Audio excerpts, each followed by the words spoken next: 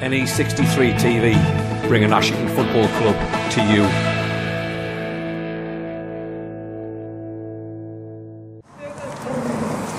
After Saturday's game got postponed due to a frozen pitch, we're here tonight on a rare Friday night against Bishop Auckland.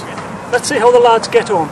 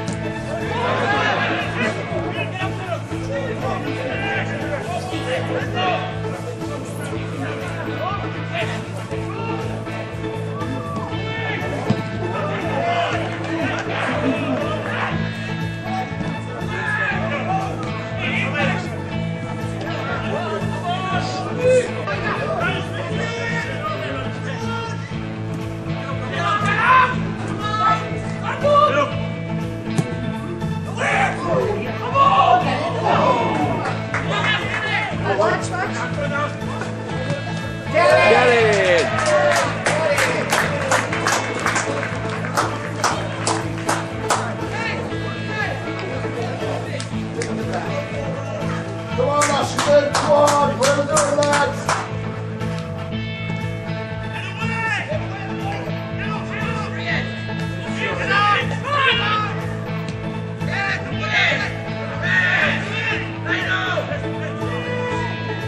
Come on!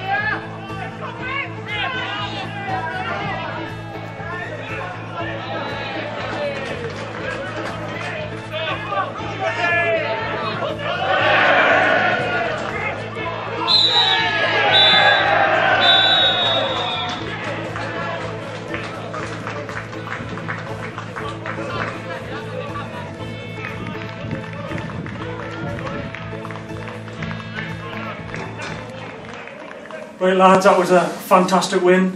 Made hard work win the second half, but it must be great to have another 3 points in the bag.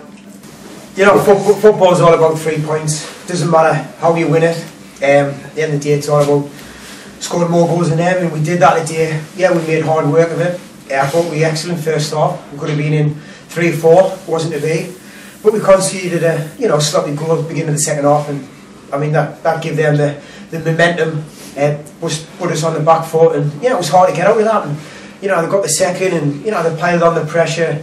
We should have went 3-1 up with Stephen, but he's come up trumps, scored an injury time winner, which is it's magnificent for the lads in there, for us too as well. It's a great 3 points as well. And like we said before the game, we wanted to build on the Dunstan game and get two wins on a bounce, and we done that tonight. And it was credit to the players out there today. They put a great shift in, and over the 90 minutes, did we deserve it? Yeah, we did. We scored 3 goals, they scored 2, so over the moon. Definitely. Gareth, it seems as though there's a bit more pace and urgency through the team now compared to what has been in the past. Well, we feel like the way it's been set up, we feel like we've got legs up front, so we feel like when we get the 2 that we can hit teams on the break. But sometimes first half we've done that well, but then sometimes you can't do it all the time, so we want the lads to be more aware of, making the right choices, not all the time 100 miles an hour, turning out, keeping the ball a bit.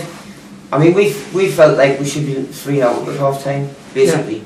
And then obviously, like Bowser says, they got the goal beginning of the second half, and they got a lot of momentum from it, and we couldn't get out very well. But then to concede 2 and then come back and get the winner, it's great character. You know what I mean?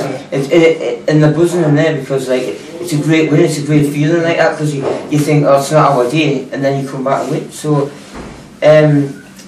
they probably feel hard done by, but like I was saying, we scored 3, they got 2. That's just how it goes. It's all about momentum and taking that into the next game. But you've got Benfield and that coming up.